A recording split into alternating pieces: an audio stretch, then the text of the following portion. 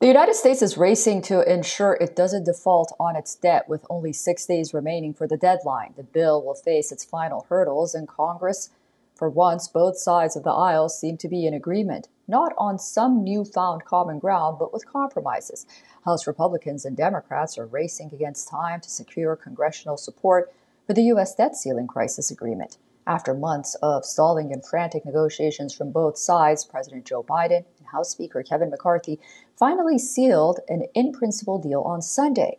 At a Memorial Day service on Monday, President Biden proclaimed he was feeling good about the agreement reached. Look, you know I never say I'm confident what the Congress is going to do, but I feel very good about it. I've spoken to a number of the members. I spoke to McConnell.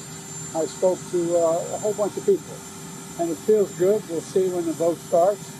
And look, one of the things that I hear some of you guys saying is, why doesn't Biden say what a good deal it is? Why would Biden be saying what a good deal is before the vote? You think that's going to help me get it passed? No. Not everybody shares this sentiment. Ultra-conservative Republicans have criticized McCarthy, alleging the speaker failed to secure deeper federal cuts in his negotiations. Progressive Democrats, on the other hand, are equally unhappy that the president agreed to curb federal spending at all.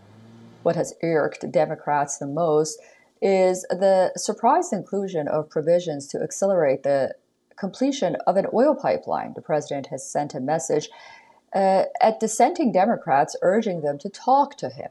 The agreement has been a mutual climb down for both sides of the aisle. Biden initially refused to entertain fiscal cuts, accusing Republicans of holding the American economy hostage.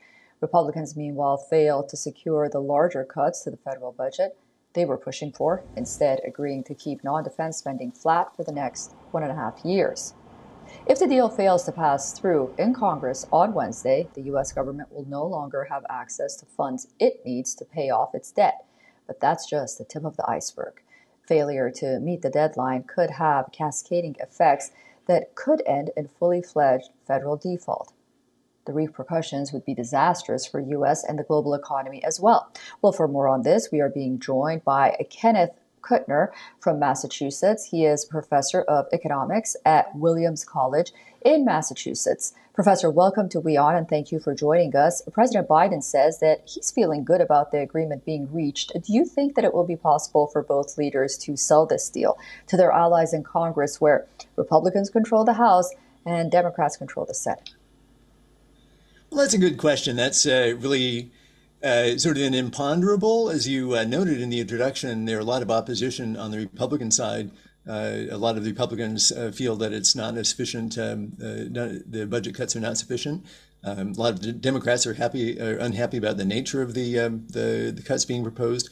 But I should say at the outset that really the battle is not about budget cuts per se. It's not about the size of borrowing, size of the deficit at all. It's really more about the prioritization of policy. So for the actual money involved is really quite small.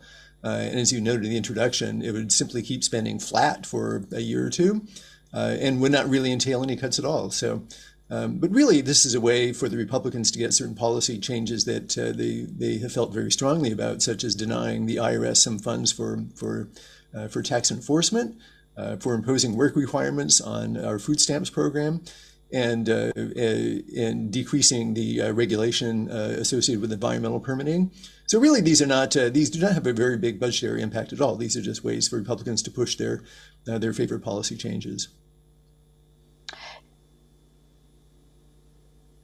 Yet, how worried should we be if the debt ceiling isn't lifted by June 5th? After all, that's next Monday. But on the other hand, it seems no one in Washington wants to be responsible for a default. Yeah, so how much should we worry? I wish there was some historical experience we could go by that would allow me to answer that question. But really, this is an example of something that is utterly unknowable.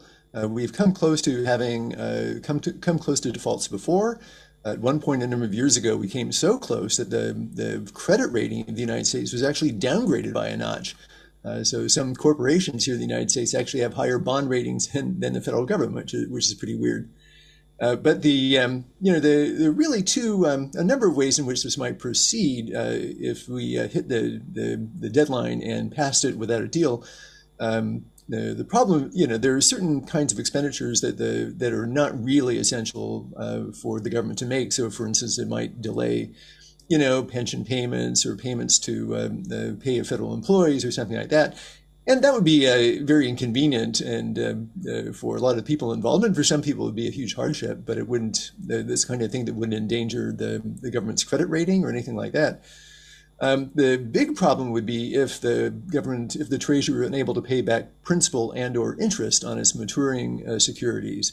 Now you're talking about a major financial train wreck because the securities, Treasury securities, are such a huge part of the financial market for two reasons. One is that so many other securities are priced off of Treasuries. So companies that are taking out a loan or lending money, or banks that are lending money to others, benchmark their rates off of U.S. Treasury rates, which are assumed to be risk-free. So if the U.S. Treasury rate started to be associated with the risk premium, then all those other rates would rise proportionately, and the rates that people thought they were going to get would be changed all of a sudden.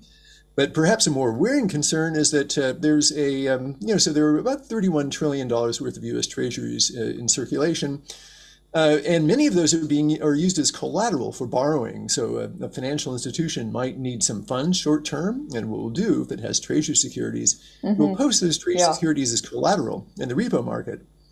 And if the collateral suddenly becomes defaultable, or there's a risk of default on the collateral, then the whole house of cards would collapse in that $3 trillion market, and then you could expect some severe financial fallout, liquidity problems.